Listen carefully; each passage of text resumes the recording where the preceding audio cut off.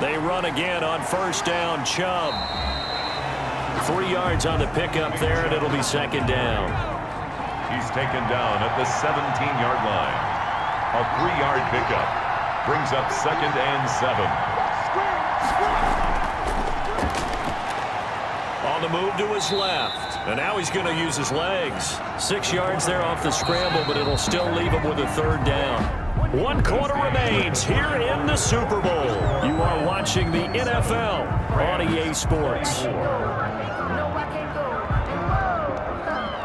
The Rams go nickel here defensively on third.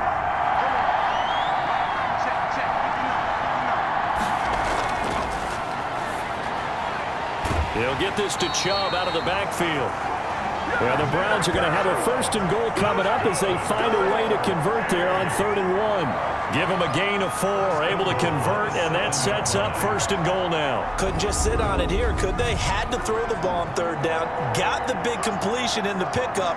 Fresh set of downs now. They've got to feel great. And defensively, a backbreaker. So first and goal, 6 points here would go a long way toward wrapping this one up. They'll drop to throw. And he'll take it into the end zone for a Browns touchdown. Taking it in from 7 yards away. And the Browns add on to their lead. He didn't originally want to run, but he didn't see anything in the passing game, so he scrambled, and wouldn't you know it, he scores a touchdown anyway. It's awfully nice to have a quarterback who can make things happen with his legs. Pinheiro now to add the extra point. And his guys will take a 10-point lead. The drive summary that time, 5 plays. And in the end, it's capped off by a 7-yard run.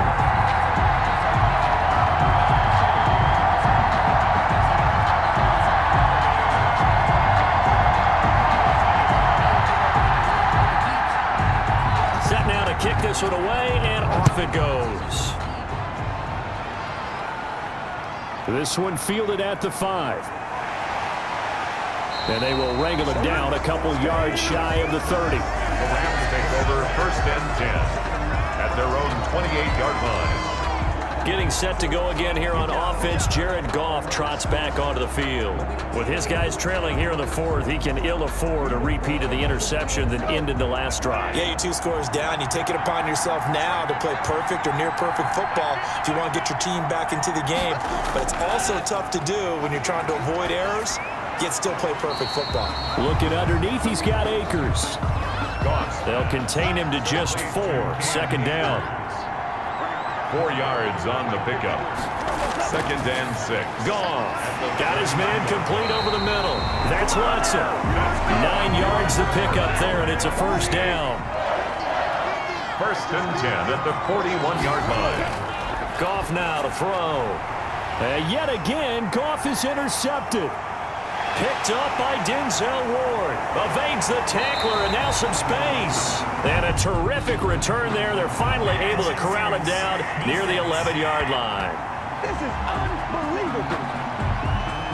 Trying to defend the out route there, got the PI call. And you know what's difficult about that one is sometimes you want to make the undercut move and go for the football, and other times just want to hang on the upfield shoulder and make the tackle. I think you got caught in between and created a foul. This will be stopped about 2 yards shy of the marker. 8-yard gain, 2nd and 2. That's a staple of this offense. Drag route to the tight end. Yeah, he's unable to use his size to break off much more yardage after the catch, but still an effective gain nonetheless. Facing a 2nd and 2 after that last catch, good for 8 yards. Here's Goff. And that'll be incomplete. Took a pretty good shot as he tried to pull that one in. Couldn't hang on, 3rd down. Grant Delpit on the cover. The Rams on 3rd down. They're at 50%, 4 for 8. Here it's 3rd and 2. To throw is Goff. Man open, it's Kupp. He's got it. And he is going to have a Rams first down as they get 5 there on 3rd and 2. A Ram first down as Goff finds Kupp. And in a 2-score game, obviously, every play, every 3rd down, like we saw there, magnified. Big pickup. It was a huge pickup. What they really want, though, is to not even get to 3rd down. They've got to maximize time and conserve as much as possible. From the 34 now, here's 1st and 10. Goff throwing again. And that's going to be incomplete. Too tough to hold on to that one. It's 2nd down. From the 34, they'll come to the line on 2nd and 10. To the air again. Goff. They'll set up the screen here to Akers. Takes this to the 32, maybe the 31, as the defense rallies quickly after the nice move. They do get a couple, but they'll be left staring at a 3rd and 8 coming up. And he'll be stopped short of the first down as they rally to tackle him at about the 28. They get only 4 that time as that leads us to a 4th down. Did they maybe play that too safely on 3rd down? I know you don't want to just throw a ball blindly downfield, but that didn't help them a whole lot. I think they probably said if it's open, take the shot. If not, get something safe because we do have 4th down to try and pick it up.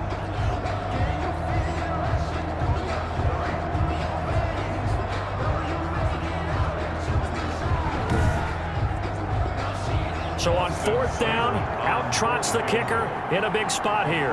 He made his first attempt, this from 45. Seibert's kick is good. And this is back down to a 7-point game. Makes the score Browns 34, Rams 27.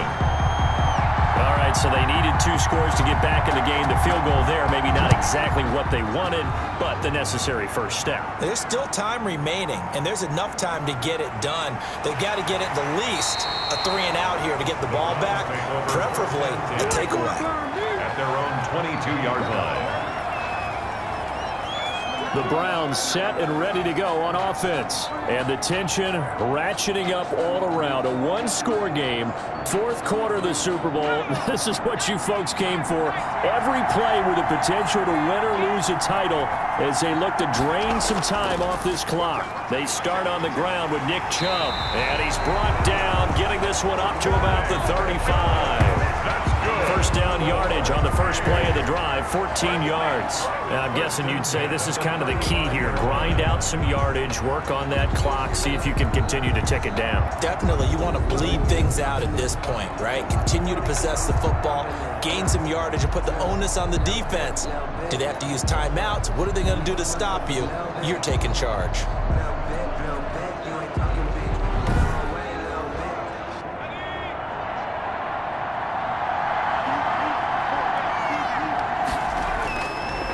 For Nick Chubb. And they're going to stop him right at the line of scrimmage. Just no cutback lane to be found whatsoever. 2nd and 10. Wilson on the tackle. On the carry, it's Chubb. The broken tackle, but couldn't create much space. Down just beyond the 35.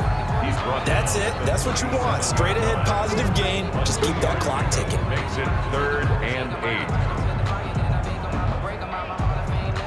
The Rams calling on their nickel set here defensively for 3rd down. From the shotgun, he'll look to throw. Nowhere to go here. He lost the football. And now the Rams have got it going the other way. And they will take over at the 26-yard line. I know when you're looking at the scoreboard clock, we're getting near the end of this game. But they were in what was really called 4-minute offense. And that's practice, being taking care of the football, taking time off the clock, not giving them a chance to come back. But bottom line is, what did I say in the beginning? Taking care of the football. That didn't happen. Didn't do it. A costly turnover.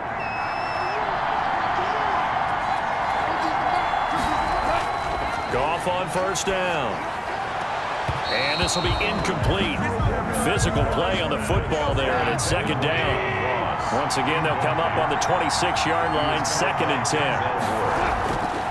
A shotgun snap for Goff. He'll get this to Akers out of the backfield. 4 yards the gain, and it'll bring up a 3rd down. It's a gain of 4. Brings up 3rd and 6. Out of the gun, Goff. That's going to be complete to his tight end, Everett. And he is going to have a Rams first down as they're able to get the third down conversion. His 5th catch tonight, and it's good for a first down. Tell you what, he's been able to put the ball in some tight spots all game long. That throw, no different. Yeah, a lot of people would call it a gutsy type of a throw. I think he looks at it as, I can do it, so it's not that big of a deal to me, and I'm going to keep firing. From the 13 now, they work on 1st and 10. They'll run out of the gun with Akers. He's taken down at the 7 after a gain of 7. Cam Akers, the ball. So they'll come up after the gain of 7 on a 2nd and 3. It's a gain of 7. Going right back to Akers. And he's able to get it down to the 2-yard line. A looming decision to make on the conversion, down 7. But first things first, they need to score as they come up on 1st and goal. They'll look to run with Akers. And he pushes forward but comes up short of the goal line as he'll get a yard down to about the 1. Short of the goal line. 2nd and goal from the 1. Brings up 2nd and goal. And he's going to take this one in for a Rams touchdown. A great effort there. His 2nd touchdown of this Super Bowl. And the Rams are an extra point away from tying up this football game. A 1-yard run on 1st down, another one on 2nd. Tell you, it doesn't do much for the yards per carry average, but it gets him 6 points. And I just wonder in contract negotiations, do you show the 6 points scored, or do you show the yards per carry? I'm showing the 6 points. No doubt about it. And his team benefits. They don't care about yards per carry. They just care about points up on the board. And it is good. There were about 70,000 people about to turn blue from holding their breaths, but it's good, and this Super Bowl is tied.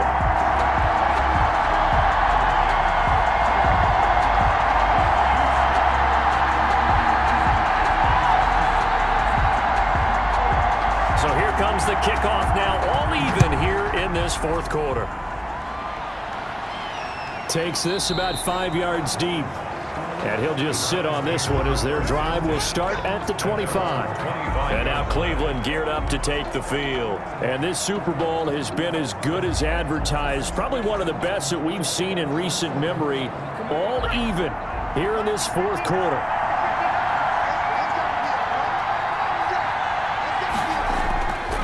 They begin this drive with Chubb. And he's going to be dropped following a pickup of 7 past the 30 to the 32. They'll operate from the 32-yard line here, 2nd and 3. A 7-yard pickup brings up 2nd and 3. Sliding out of the pocket. He's going to take off with it. All right, partner, I'm a defender, but I've got to express my admiration there. Moving around, making it happen, and instead of worrying about protecting himself, he goes and gets the first down. I've got to give it to him on that one. Normally, you don't want your guy taking shots, your quarterback, but it's winning time here in the 4th quarter. If he needs to make those plays with the legs, go ahead, right? Yeah, no doubt about it. At this stage of the game, all protections, they're off. Nice work to get 7 out of that, and it's 2nd down. At the 43-yard line. Now this one complete downfield on the left side. And he will finally be taken out of bounds. A big play that time for Cleveland. 43 yards. Offense just continues to reign supreme. Big plays, both sides, back and forth. Tough to keep track of. It certainly is, and I'm over here just marveling at what I'm seeing. It's tough for you, though. You've got to call all these big plays and have all this emotion each time they go at each other.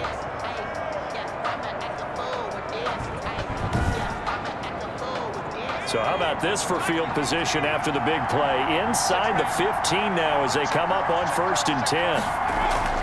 From the red zone now, they'll look to throw. And finding the tight end Hooper. And now they're inside the 10 as he's brought down at the 9. They'll contain him to just 4. 2nd down. And 6 at the 9-yard line. This will be caught at about the 6. And he's going to be brought down just shy of the 5 at the 6. 4 yards on the completion, and it sets up a 3rd down. I always laugh when people say, what's the toughest route to defend? And I'm like, any of them, especially if it's a good receiver. That makes things very difficult. But when you're running a drag route, something short, shallow, going through defenders, using guys almost as screens in order to get open. And he'll take it into the end zone for a Browns touchdown. Dalton Keene, his 2nd touchdown of this Super Bowl. And the Browns have moved out in front. I know we often laugh, and sometimes we even exalt the guys who are great trash talkers and give us some really funny lines. But the bottom line is absolute production on the field. His 2nd touchdown of the game, and they lead. And now they'll be looking to their defense to preserve that lead. Pinheiro now to add the extra point.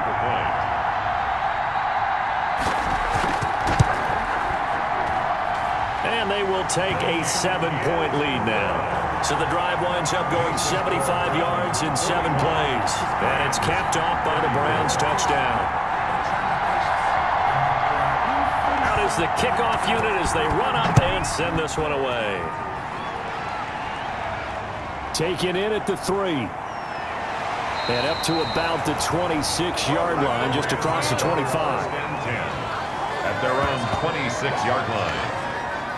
And now out on the field, here comes Los Angeles. And we're at the time in this Super Bowl where, look, they need points. And they need them badly. Trailing here in the 4th quarter as they begin this drive 1st and 10.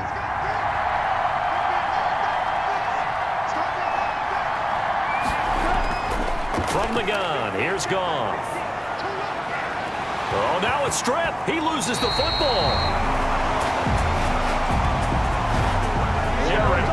Fortunate to get that football back because trailing here in the 2nd half, last thing they needed was to lose the possession. And the word I think of here is opportunity, because it could have been lost there. Their chance to score points, but the opportunity for the defense was to go ahead and really close this game down if they were able to get possession.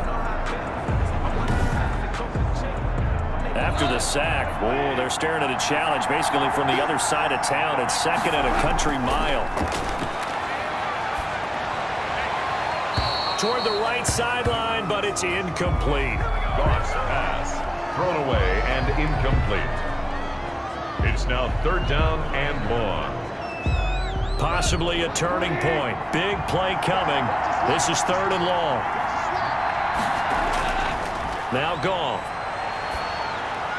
They'll find Everett there, complete. And they'll bring him down here right around the 17-yard line. They do get 9, but it leads to 4th down. That's certainly playing down in distance very well by the defense, isn't it? Take whatever you want underneath, by all means.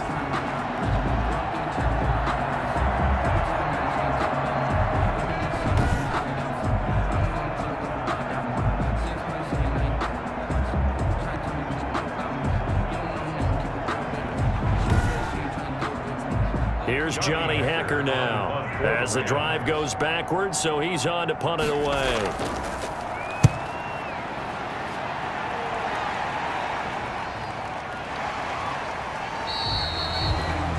So a change of possession here on the punt. And possession will switch hands, 1st and 10.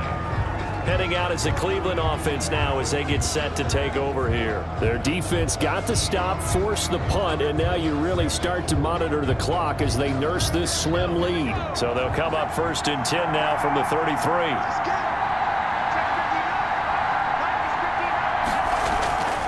They'll come out throwing here to start the drive. And he's got his favorite target yet again. It's complete. They'll contain him to just 4. 2nd down. 4th quarter, down to the final 2 minutes, and we've got a 1-score game. So the Browns in possession of the football here as we get you reset. They've got a 2nd down now as they search for a way to get this one to the finish line. And he'll get up to the 43-yard line. So fresh out of the 2-minute warning, and here's another timeout taken with 1:55 remaining. And not totally home free yet, but it's looking good as they come up 1st and 10. Chubb. It's a 7-yard carry to set them up with a 2nd and 3. And now timeout is whistled as it appears there's a Brown shaken up on the play. While the training staff works on him, we'll step aside and be right back.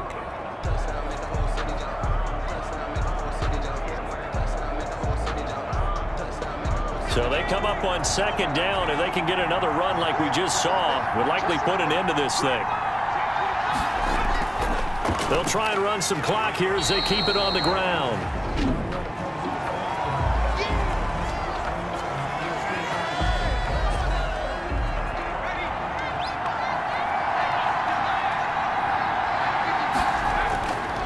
They'll run for it. Here's Chubb. And he is going to have the first down, and that is going to suck the life right out of this crowd. The Rams going to be forced to use their third and final timeout, and they'll be disappointed to have to burn one there after giving up the first down. And they'll indeed take a knee. 2nd and 11 at the 41. We talk all the time about how important it is to have leverage in blocking. It's also a big part of policing up gaps. Did you move someone out of the A gap? Did you move them out of the B gap in order to create space for your guy to run? In this case, all those gaps were shut down. Yeah, the movement was defensive, and they got him for a loss. A gain of 3. I like a guy who understands the situation. I also like a guy who you look at him and you say, that looks like a guy who knows the coach is going to say, guess what? You drop this one, you'll be carrying around the training facility for an entire week. Maybe flashback to high school or college, carrying it around campus, right? The old gauntlet drill, right? Anyone get the ball out while he's sitting in class and bring it back to the coach, he's in big trouble. Here's Jamie Gillendow as he'll punt it away for the second time. 44 on his first punt, and this is a good kick as well. And how about this? The dog pound gets the crown. The Cleveland Browns are the Super Bowl champs. And to the Super Bowl champions, they etch their name forever in NFL immortality. That's pretty phenomenal right there. It actually gave me chills just to hear you say that, because immortality forever and ever. When you look in the record books, you'll see this team, you'll see their picture, that your name will be a part of it. That's got to be an incredible feeling, because it's been a long journey to get there, and now they get a chance to enjoy it.